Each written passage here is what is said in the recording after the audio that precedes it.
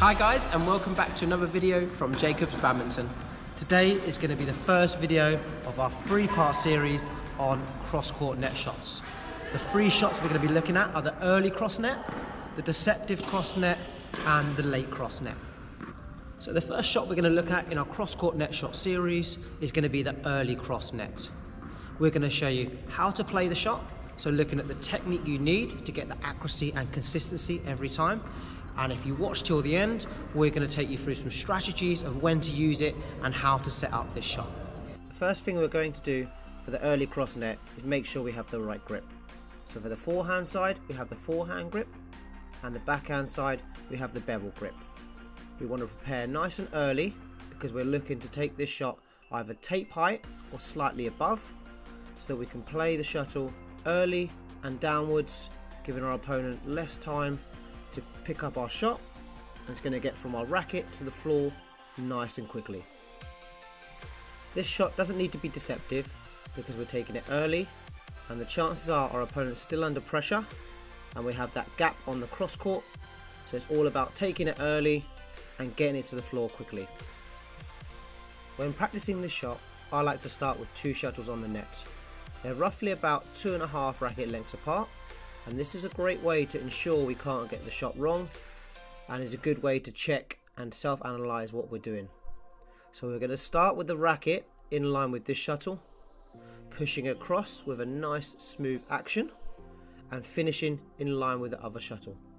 This is going to allow us to control the weight of our shot and hit with a nice consistent action. Some common mistakes we see with this shot are players that start with their racket back, so a big backswing for that preparation and not starting in line with the first shuttle.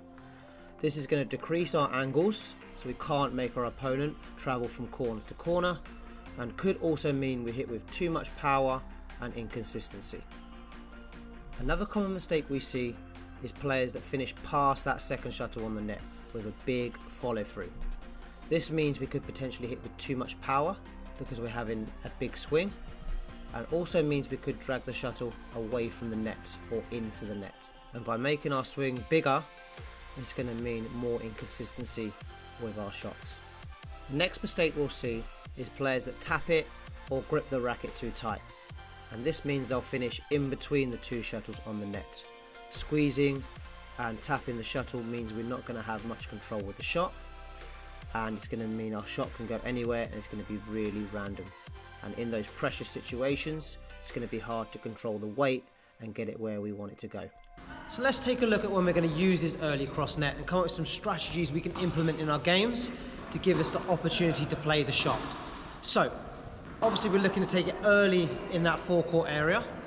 So we need to be looking to either play a smash that's going to put our opponent under pressure, where we've got time to come in and take it early, potentially on that weak return, or if we've maybe played a good punch clear or a good flick and we've got our opponent deep in the rear court corners, this is going to give us the opportunity to look for the net and come in and play early cross net down.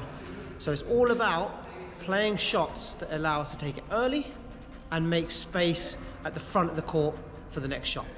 We want to play this in a way where it's either a winner or our opponent's really going to struggle to retrieve it. Because if we play this shot when our opponent's on balance, then we potentially open up the court on our side, and that could put us in a little bit of trouble, and the shuttle could go behind us, and now it's going to be difficult for us to get back in the rally. So this shot should be used to add pressure to the rally and potentially set up that winning opportunity to win the point. So the next video in our series, we're going to be looking at the deceptive cross-court nets. So if you want to take your game to the next level and dominate the net and not allow our opponent to read what we're going to hit, then you need to check out this video here.